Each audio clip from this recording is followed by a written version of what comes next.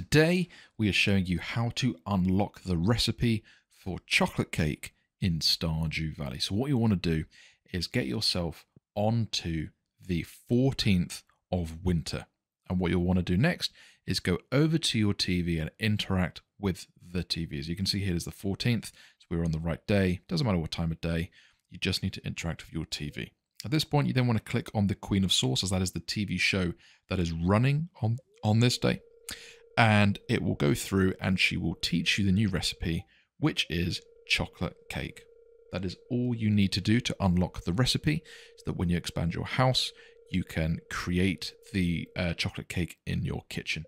To create it, all you need is wheat flour, sugar, and egg.